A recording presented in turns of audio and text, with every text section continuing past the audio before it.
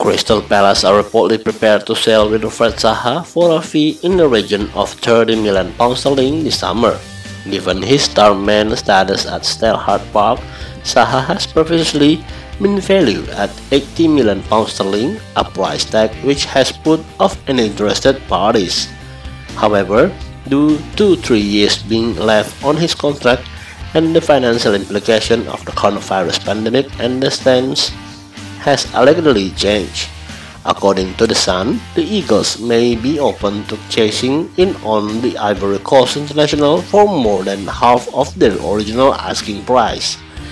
The development will inevitably alert of the teams in the Premier League, including Chelsea, Arsenal and Everton, having inserted a sell-on fee when following Zaha to join Palace in February 2015. Manchester United are also taking an interest in the 27-year-old's future.